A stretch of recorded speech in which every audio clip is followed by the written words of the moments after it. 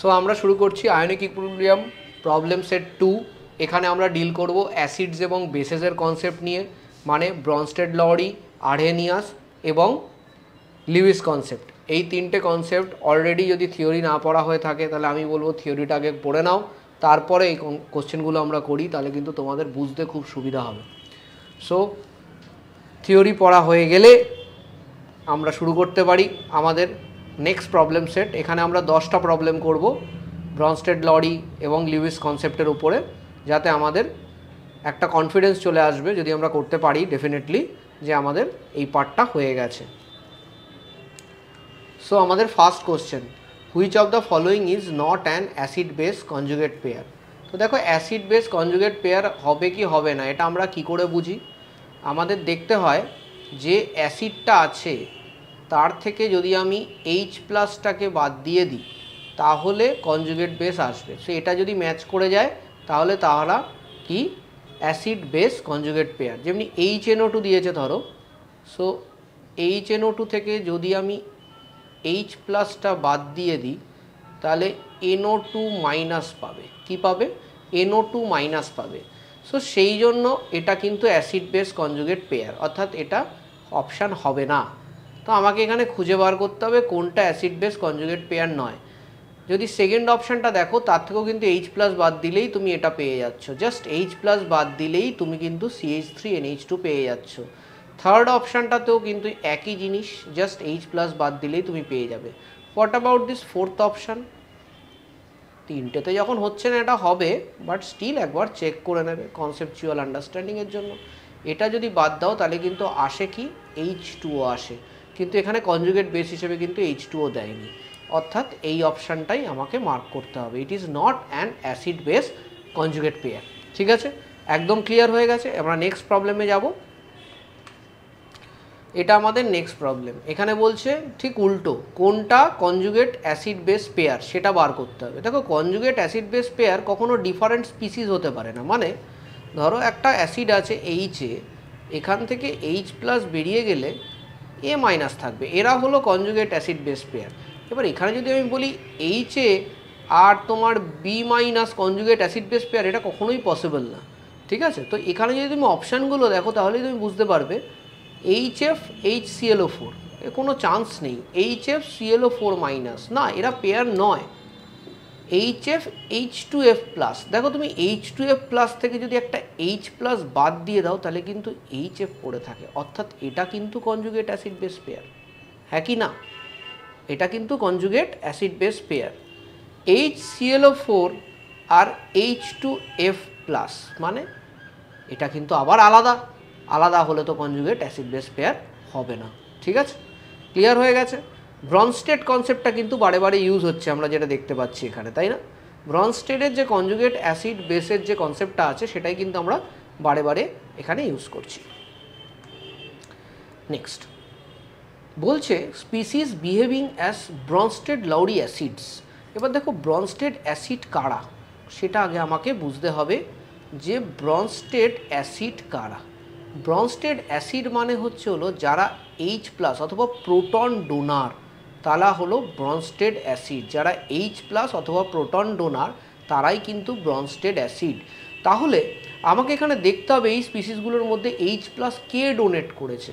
তো যদি তুমি এটা দেখো, এটা থেকে তৈরি হয়েছে কিন্তু এটা, মানে এ থেকে কি তৈরি হয়েছে? সি তৈরি হয়েছে। এবার এতে দেখো 4টে ওয়াটার ছিল, সিতে আমরা দেখতে পাচ্ছি 3টে ওয়াটার আছে। তাহলে আর একটা ওয়াটার কী হলো? আর একটা ওয়াটার থেকে আমরা দেখতে পাচ্ছি OH মাইনাস হয়ে গেছে, তার মানে ডেফিনেটলি একটা H প্লাস কমে গেছে। তাহলে এ কিন্তু একটা প্রোটন ডোনার, কে? এ। ঠিক আছে, CuH2O4 2+ যেটা রয়েছে সে কি? একটা প্রোটন ডোনার। এবার পরেরটা যদি দেখো তুমি, এটা HCO3 মাইনাস, এ কিন্তু একটা প্রোটন অ্যাকসেপ্ট করে H2CO3 হয়ে গেছে। তার মানে H2CO3 যদি দেখি আমি ঠিক উল্টোটা, তাহলে H2CO3 রিভার্সিবল আছে, এ কিন্তু একটা প্রোটন ডোনেট করে HCO3 মাইনাস হয়েছে, অর্থাৎ এ এবং ডি এই দুটোই কিন্তু কি হবে? Brønsted lorry acid. ঠিক আছে, সো এটা আই গেস একদম ক্লিয়ার। দেখতে পাচ্ছ এই কোশ্চেনগুলো কিন্তু অনেক তাড়াতাড়ি হয়ে যাচ্ছে যদি তোমার কনসেপচুয়াল আন্ডারস্ট্যান্ডিংটা অ্যাসিড বেসিসে ক্লিয়ার থাকে। It is unlike Oswald dilution ল অথবা কমন আয়ন এফেক্ট, যেখানে আমাদের ক্যালকুলেশন করে অ্যান্সার বার করতে হচ্ছে। এগুলো কিন্তু অনেক তাড়াতাড়ি তোমাকে সেই সেম অ্যামাউন্ট অফ 4 মার্কস কিন্তু ফেচ করে দেবে, এটা তোমাকে মাথায় রাখতে হবে। Which is the strongest bronze state base. আচ্ছা, এবার দেখো বেসের যদি স্ট্রেংথ বার করতে হয় অথবা অ্যাসিডের যদি স্ট্রেংথ বার করতে হয়, আমি তোমাদের শিখিয়েছিলাম, তাহলে তোমাদের কি করতে হবে, সেটার কনজুগেটটা আগে লিখে নিতে হবে, তাহলে কিন্তু অনেক ইজি হয়ে যায়। আর এগুলো এমনিতেই অ্যানায়ন, এগুলো কি অ্যানায়ন। এবার অ্যানায়ন থেকে আমার পক্ষে অনেক সময় ডেরাইভ করাটা ডিফিকাল্ট হয়ে যাবে, তাই জন্য আমি কি করব, এই সব কটার কনজুগেট অ্যাসিড লিখব। সো এটার কনজুগেট অ্যাসিড কী হবে, HClO। এটার কনজুগেট অ্যাসিড কী হবে, সবাই লেখো, HClO2। এটার কনজুগেট অ্যাসিড কী হবে, HClO3। এটার কনজুগেট অ্যাসিড কী হবে, HClO4। ঠিক আছে, এগুলো হলো কনজুগেট অ্যাসিড। এবার কোনটা স্ট্রংগেস্ট বেস হবে, স্ট্রংগেস্ট বেস সেটাই হবে যার কনজুগেট অ্যাসিড স্টেবল হবে, তার মানে যার কনজুগেট অ্যাসিড উইক হবে। কনজুগেট অ্যাসিড যদি স্ট্রং হয় তাহলে সে কখনো স্টেবল হবে না, সে ভেঙে যাবে, আবার H+ দেবে। তো কনজুগেট অ্যাসিডকে হতে হবে উইক, তার মানে এই চারটে অ্যাসিডের মধ্যে উইক কনজুগেট অ্যাসিড আমাকে খুঁজে বার করতে হবে। তো সেটা আমরা কি করে বার করি, this acid just oxy acids. Oxy অ্যাসিডসের ক্ষেত্রে আমরা কি করব, আমরা oxidation state of the central atom বার করব। তো এখানে দেখো Cl এর যে অক্সিডেশন স্টেট সেটা হলো +7, এখানে এটা +5 করে দেখো। আচ্ছা, কিভাবে করতে হয় যদি না জানা থাকে আমি এটা দেখিয়ে দিচ্ছি। এটাকে ধরে নাও X, ঠিক আছে, H এর কী হবে 1, আর অক্সিজেনের হবে -2, তাহলে দুটো আছে অক্সিজেন, তাহলে এখানে হবে -2 × 2। টোটাল চার্জ নেই কম্পাউন্ডে, তো 0 হবে। সো এটা যদি করো X = 3 আসবে। তো এটার অক্সিডেশন স্টেট কত, +3। এটার অক্সিডেশন স্টেট সিমিলারলি +1 আসবে। যার অক্সিডেশন স্টেট সব থেকে বেশি সে সব থেকে স্ট্রং অ্যাসিড হয়, আর যার অক্সিডেশন স্টেট তাহলে সব থেকে কম সে সব থেকে কী হবে, উইক অ্যাসিড হবে। এটা হলো সব থেকে উইক অ্যাসিড। এই যদি উইক অ্যাসিড হয় তাহলে সে স্টেবল, তার মানে Cl- একটা H+ অ্যাকসেপ্ট করে একটা স্টেবল স্পিসিস তৈরি করছে। তাহলে Cl- H+ অ্যাকসেপ্ট করতে চাইবে কেন, আমি তুমি সবাই স্টেবিলিটি অ্যাটেন্ড করতে চাই। তো একটা H+ নিয়ে যদি লাইফে একটু স্টেবিলিটি আসে তাহলে আমরা কে চাইবো না স্টেবিলিটি অ্যাটেন্ড করতে। HClO ও একটা স্টেবল অ্যাসিড, তো স্টেবল অ্যাসিড মানে সে উইক অ্যাসিড, আর স্টেবিলিটি অ্যাটেন্ড করার জন্য Cl- চট করে H+টাকে অ্যাকসেপ্ট করে নিচ্ছে, which makes it a very good bronze state base, কারণ ফট করে অ্যাকসেপ্ট করে নিচ্ছে H+। So this is the answer, strongest bronze state base. তাহলে আবারও কি দেখতে পাচ্ছি, কনসেপচুয়াল আন্ডারস্ট্যান্ডিং যদি ঠিক থাকে, ছোট্ট ছোট্ট যে টুলসগুলো আমরা অলরেডি ক্লাসে শিখেছি সেই টুলসগুলোকে অ্যাপ্লাই করলে কিন্তু কোশ্চেনগুলো নেমে যাবে। ঠিক আছে, চলো পরের প্রবলেমে চলে যাই আমরা। ওফ, nice question. Al2O3 is soluble in NaOH and HCl। আমরা জানি Al2O3 একটা অ্যাম্ফোটেরিক অক্সাইড। Al2O3 কি, একটা অ্যাম্ফোটেরিক অক্সাইড। কেন, তারা অ্যাসিড এবং বেস দুজনের সাথেই রিয়াকশান করে কি দেয়, সল্ট এবং ওয়াটার দেয়। এবার কোশ্চেন হচ্ছে হলো হোয়াট ইজ অ্যাম্ফিপ্রোটিক। তো আমাকে কিন্তু অ্যাম্ফিপ্রোটিকের এখানে ডেফিনেশানটা জানতে হবে। আমি যদি অ্যাম্ফিপ্রোটিকের এখানে ডেফিনেশানটা না জানি তাহলে কিন্তু এই কোশ্চেনটা আমি ভুল করে আসব। অনেকেই আছে অ্যাম্ফিওটেরিক এবং অ্যাম্ফিপ্রোটিককে একই নাম ভাবে, এবং একই নাম ভেবে মানে দুটো নাম আর কি, একই জিনিসের দুটো নাম, এখানে কিন্তু সি মেরে দিয়ে চলে আসবে। আর I am very sorry to say, এখানে কিন্তু সি মারলে ভুল হবে। দেখো অ্যাম্ফিপ্রোটিক মানেটা লেখো, দে ক্যান, ক্লাসে করানো হয়েছে they can accept or donate proton। ঠিক আছে, থিওরি ক্লাসে কিন্তু আমি অ্যাম্ফিপ্রোটিক করিয়েছি, ঠিক আছে, দুটোই করবে। তার মানে যদি তাকে ডোনেট করতে হয় H+ থাকতে হবে না, তবে তো ডোনেট করবে। এবার দেখো Al2O3 + NaOH যদি হয়, এই যে রিয়াকশানটা হয়, এই রিয়াকশানটাতে কী হয়, এই রিয়াকশানটাতে হয় হচ্ছে হলো NaAlO2 তৈরি হয়, NaAlO2 + ওয়াটার। ঠিক আছে, ব্যালেন্স করলাম না, ব্যালেন্স তোমরা করে নিতে পারবে। সো এখানে H+ ডোনেট করার তো কোনো জায়গায় আমি দেখছি না, Al2O3 কাছে H+ আছে কোথায় যে ডোনেট করবে। So it is not an অ্যাম্ফিপ্রোটিক oxide, it is only an amphoteric oxide. So option A will be the correct one. ঠিক আছে, একদম ক্লিয়ার করে নাও এই জিনিসটা, কারণ এই জিনিসটা কিন্তু ইম্পর্ট্যান্ট। কালকে কিন্তু এই ছোট্ট একটা কনসেপ্ট দিয়ে তোমায় কোশ্চেন দিয়ে দিতে পারে, তখন মিস হয়ে যাবে, নম্বরটা চলে যাবে যদি না জানা থাকে। তবে তোমাদের তো যাবে না, তোমরা তো জেনে গেলে। ঠিক আছে, so be proud of your self. চলে আসছি আবার দেখো স্ট্রংগেস্ট কনজুগেট বেস, এইগুলো যখনই দেখছো তখনই বুঝতে পারছো তোমাকে কী করতে হবে, এটার কনজুগেট অ্যাসিডটা বানিয়ে বানিয়ে লিখতে হবে। চলো লিখি, অ্যাসিড বানিয়ে লেখো। এর কনজুগেট অ্যাসিড কী হবে, HCl। এর কনজুগেট অ্যাসিড কী হবে, CH3COOH। এর কনজুগেট অ্যাসিড কী হবে, H2SO4। এর কনজুগেট অ্যাসিড হবে HNO2। এবার আমরা সবাই জানি সব থেকে উইক অ্যাসিড এদের মধ্যে আর কেউ না, CH3COOH সব থেকে উইক অ্যাসিড। উইক মানে কি, স্টেবল। উইক মানে স্টেবল। যেখানে উইকনেস আছে কনজুগেটটাতে সেখানে কি পাচ্ছ তুমি, স্টেবিলিটি পাচ্ছ। তাহলে এ চাইবে না টুক করে একটা H+ অ্যাকসেপ্ট করে স্টেবল হয়ে যেতে। তাহলে স্ট্রংগেস্ট বেস কে হবে, CH3COO- হবে আমাদের স্ট্রংগেস্ট বেস। ঠিক আছে, দেখো ইজি কোশ্চেন, সেম কনসেপ্ট, আমি সেম কাজ করলাম, সেম অ্যান্সার বেরোলো, কোনো টেনশান নেই লাইফে। টেনশান থাকবে না যদি ঠিকঠাক করে করি। 7 নম্বর কোশ্চেনে চলে এলাম, খুব কম সময়ের মধ্যে, হার্ডলি 10 মিনিটও হয়নি আই গেস। তাতে কিন্তু আমরা অলরেডি কোশ্চেন নাম্বার 7-এ আছি। 10 মিনিটও হয়নি হার্ডলি, আমার মনে হয়, যতদূর মনে হয় আমাদের এখনও 10 মিনিটও হয়নি। তাতে কিন্তু আমরা অলরেডি 7 নম্বর 8 নম্বর কোশ্চেনে চলে এসেছি। অনেকগুলো স্পিসিস দিয়ে দিয়েছে, ওকে, অনেকগুলো স্পিসিস আছে। বলছে এর মধ্যে কোনটা তৈরি হয় না।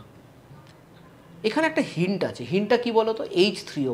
H3O+টা কী করে তৈরি হয়, H+-এর সাথে যখন একটা H2O হাইড্রেট করে তখন H3O+ তৈরি হয়। তার মানে এগুলো সব হাইড্রেটেড আয়ন। তাহলে H5O2, দুটো H2O নাও,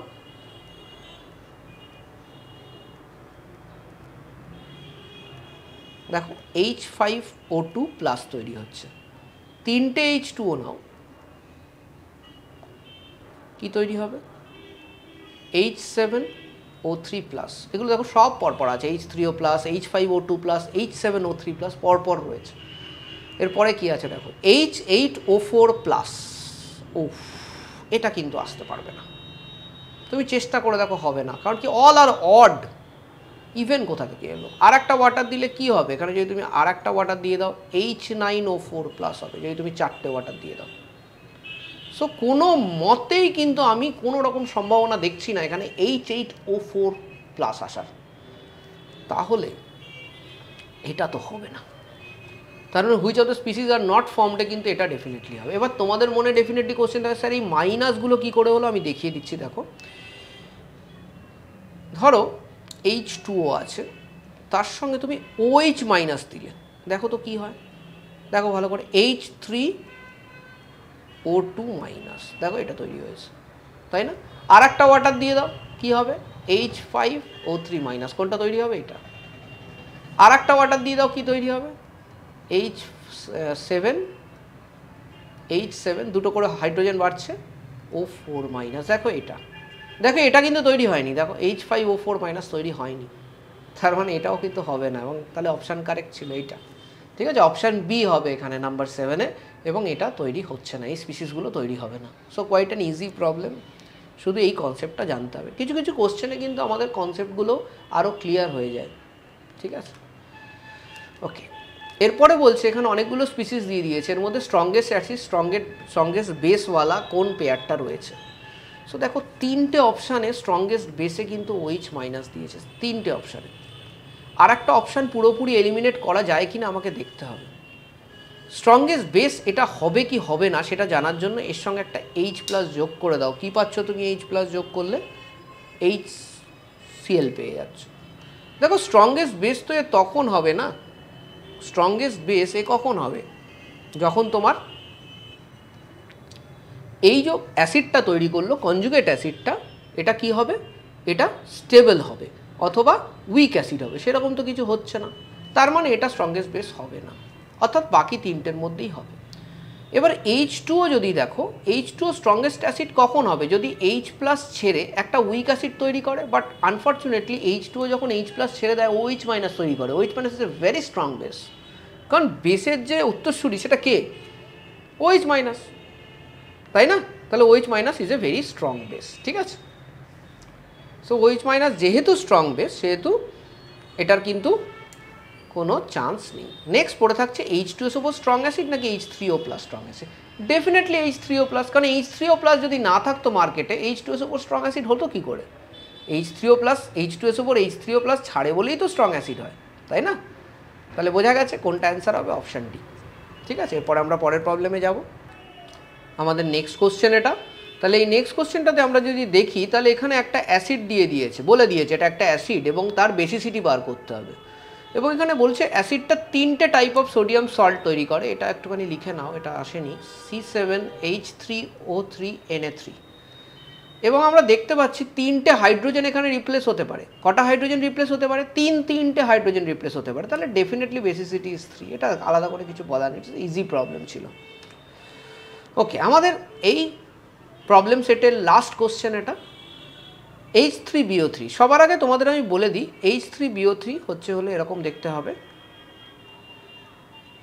এবং 3টে বন্ড করা সত্ত্বেও আমরা জানি বোরন 2,3 বোরনের ইলেকট্রনিক কনফিগারেশন 3টে বন্ড করার পরে ওই ম্যাক্সিমাম লাস্ট অরবিটে 6টা ইলেকট্রন পাচ্ছে। তো বোরন কি? বোরন হলো ইলেকট্রন ডেফিশিয়েন্ট।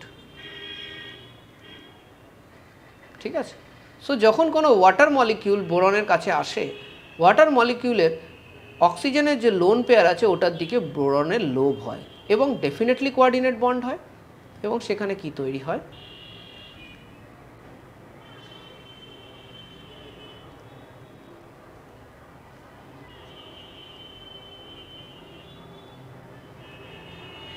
এটা তৈরি হয় এবং এই O প্লাস অক্সিজেনের উপর পজিটিভ চার্জ, অক্সিজেনের ইলেকট্রোনেগেটিভ এলিমেন্ট হওয়া সত্ত্বেও তার উপর positive charge, it is absolutely not acceptable. So সেখান থেকে সে কী করে? একটা H প্লাস ছেড়ে দেয় এবং আলটিমেটলি যে স্পিসিসটা তৈরি হয় সেটা হলো 4টে OH-এর সাথে বোরন লেগে থাকে।